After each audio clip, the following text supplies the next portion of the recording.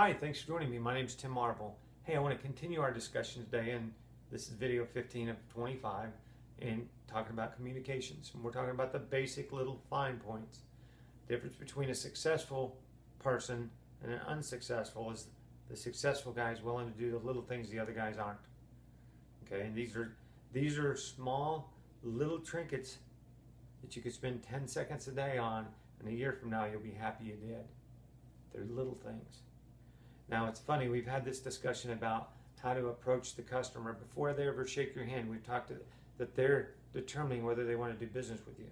Now we're at a point where it's getting more intimate, where I'm going to actually touch the customer. I'm going to shake their hand.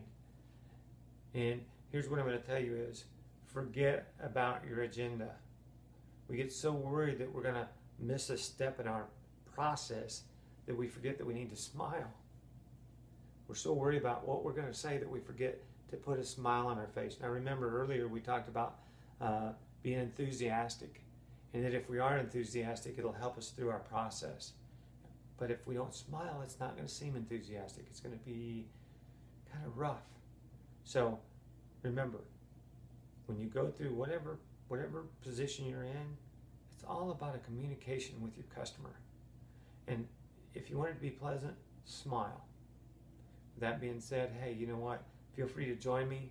I have a YouTube channel, Tim Marble, or jump on my website. There's more resources there. I want to thank you. Have a great day.